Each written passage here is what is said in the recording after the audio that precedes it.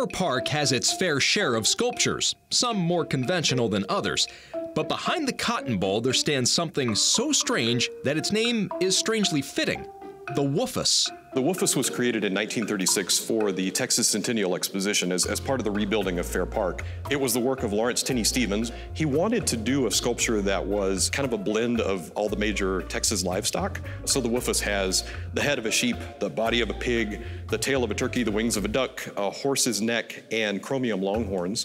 And if you think that's weird, just listen to the backstory Stevens created. The Woofus' mom was an Australian sheep who took a vacation in Texas, met and enjoyed the company of a lot of Texas livestock, got pregnant, and when it was time for her to have the baby, they asked who the father was, and she said, "Everybody's the father," and that's how the Woofus was born. Oh, and it was both male and female too. Unfortunately for the Woofus, its life was mysteriously short-lived. It was damaged in 1941, just accidentally. It was taken down to be repaired, and nobody ever saw it again. Perhaps it was being examined by top men, or perhaps it was simply World War II and people had bigger concerns.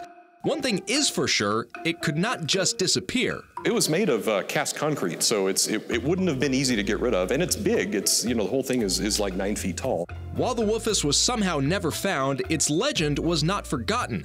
In 2002, it was recreated from the original model as part of a Fair Park restoration project, and as if it wasn't weird enough on its own, a song was written about it, set to a tune from the musical Oliver. Oink quack nay, that's what he says.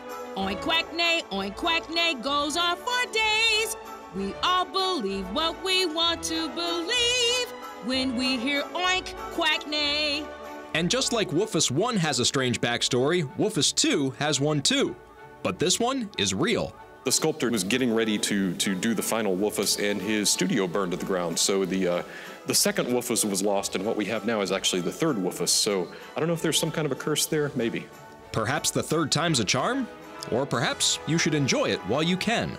But maybe don't get too close.